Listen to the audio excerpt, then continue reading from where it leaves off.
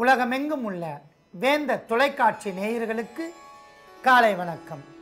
அன்பான நேயர்களே, நாம் மூலிகை மருத்துவம் என்கிற நிகழ்ச்சியின் மூலம் ஒவ்வொரு நாளும் பல்வேறு வகையான நோய்களுக்கு எளிமையான முறையில் மருத்துவ குறிப்புகளை பார்த்து வருகின்றோம்.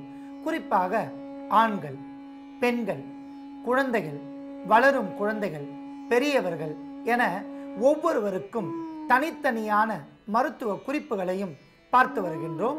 அந்த வகையில் ஆண், பெண் இருவருக்கும் இணைந்த ஒரு அற்புதமான மருத்துவ குறிப்பிற்கு செல்ல போகின்றோம்.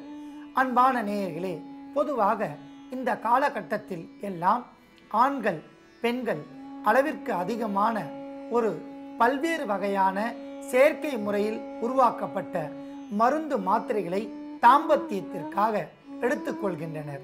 இதனால் அவர்களுக்கு சிறிது நேரம் மட்டுமே இன்பம் ஏற்படுமே தவிர நீண்ட காலம் ஏற்படாமல் உடலில் பக்க விளைவுகள் ஏற்பட்டு பல வகையான பாதிப்புகள் ஏற்படும்.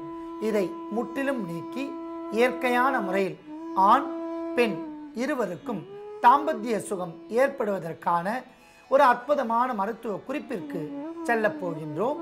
பொதுவாக இந்த குறைபாடு ஏற்பட்டால் அவர்களுக்கான அறிகுறிகள் என்னவென்று பார்க்கலாம். எப்பொழுதும் மனதில் ஒரு விரக்தி நிலை ஏற்படும். தனிமையை அடிக்கடி விரும்புவார்கள். தேவையற்ற படபடப்பு, பயம், மனதில் கவலைகள் மற்றும் ஒரு சிலர் தூக்கமின்மை போன்ற நோய்களால் பாதிக்கப்படுவார்கள். இதற்கான காரணங்கள் உணவு முறை. நாம் உண்ணுகின்ற உணவு முறையாக இல்லை என்றால் நமக்கு தேவையான புரத சத்துக்களும் உயிர் சத்துக்களும் கிடைக்காமல் படிப்படியாக தாது பலம் குறையும். அடுத்ததாக தவறான பழக்க வழக்கங்கள் மூலம் நமது உடலில் கிருமிகள் சென்று தாது பலத்தை குறைக்கும்.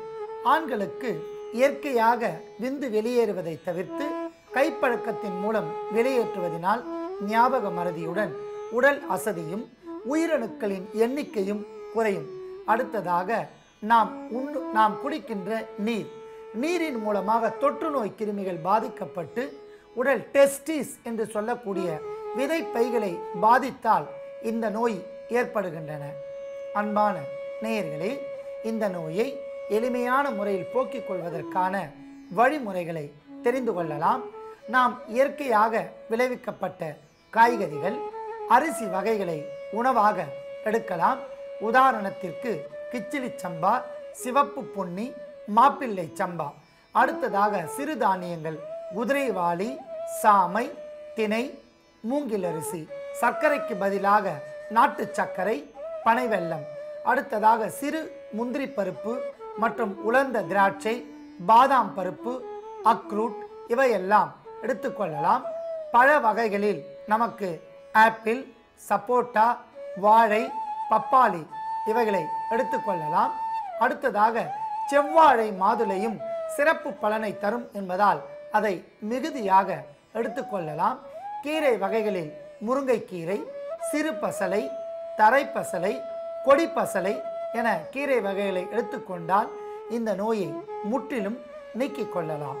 பெண்மை குறைபாடு இருந்தால் அவர்களுக்கு ஆண் தன்மை ஏற்பட்டு சிற்றின்ப வேட்கை குறையும் என்பதால் அவர்களுக்கும் இந்த மருந்து அற்புதமான முறையில் வேலை செய்யும்.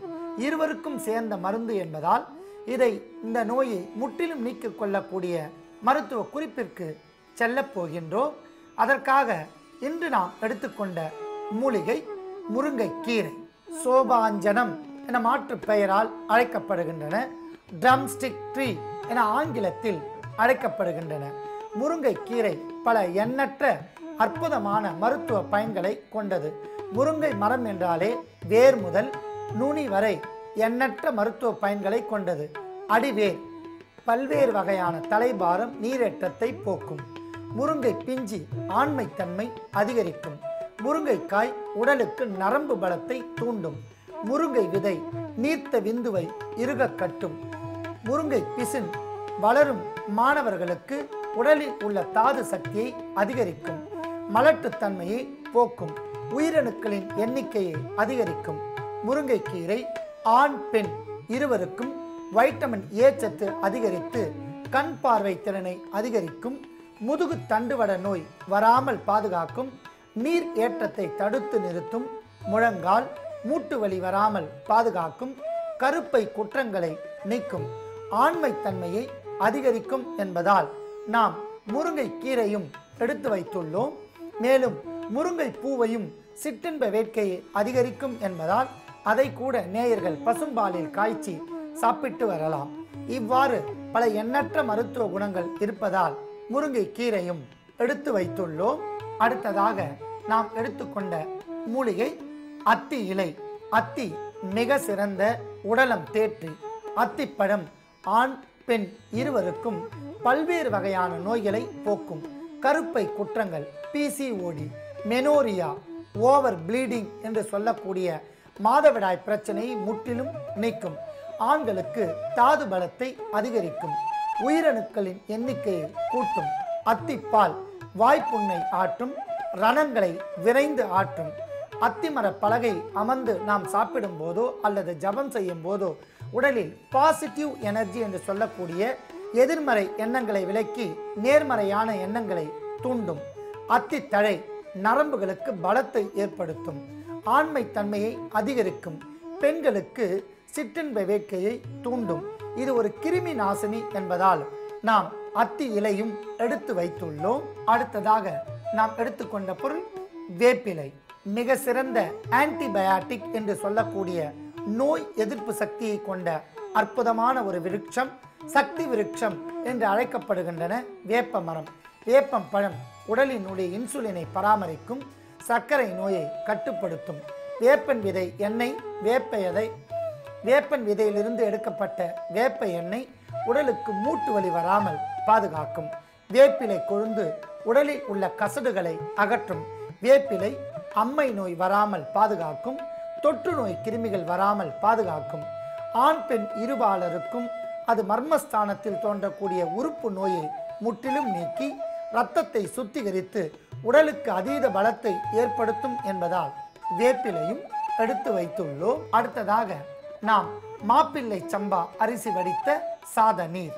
ஏனென்றால் மாப்பிள்ளை சம்பா சிற்றின்ப வேட்கையை அதிகப்படுத்துவதோடு நரம்புகளுக்கு அதீத பலத்தையும் உயிர் அணுக்களின் எண்ணிக்கை உயர்த்தக்கூடிய அரிசி என்பதால் அதில் சாதம் வடித்த நீரில் இருக்கக்கூடிய சத்துக்கள் எல்லாம் இறங்கியிருக்கும். ஆகையால் இந்த நீரையும் எடுத்து வைத்துள்ளோம்.